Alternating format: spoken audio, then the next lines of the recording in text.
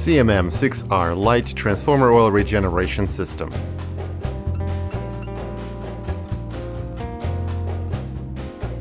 The next CMM-6R Light unit is being shipped to Latin America.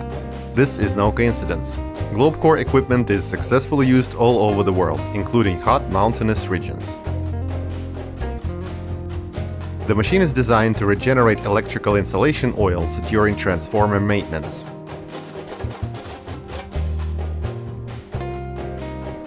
The oil passes through 6 columns, each containing 75 kilograms of Fuller's earth, a microporous material. All contaminants and aging products are captured in the sorbent granules. Turbid brown oil becomes clear and transparent. The dielectric strength is improved, as well as acidity and dissipation factor. Regeneration restores the quality of the oil to as good as new condition, and the oil can be used in transformers again for insulation and cooling. The main benefit of the CMM-6R Light is the compact size of the plant. The dimensions do not exceed 282 centimeters in length, 157 centimeters in width, and 152 centimeters in height. Nonetheless, the plant is a fully functional, waste-free regeneration solution. As soon as the quality of regeneration starts to decline, sorbent reactivation can be engaged. This occurs in the machine without the need to extract the sorbent from the columns, by burning through the sorbent at 600 degrees centigrade.